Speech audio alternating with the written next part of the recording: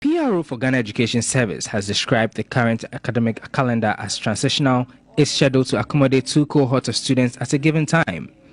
Inadequate infrastructure has been cited as the main reason. The Ghana Education Service, however, explains this transitional roster is for those currently running the double-track system.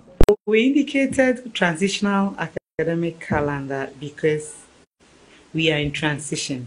We are moving gradually out of the double-track system. The second years that you are talking about are rather leaving on the 17th, and then they would create space for the first years to also come in.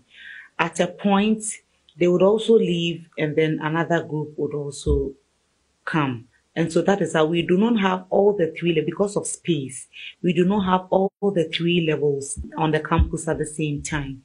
The first year students are expected to report on February 20, but the placement of basic education certificate exams graduates is yet to be conducted.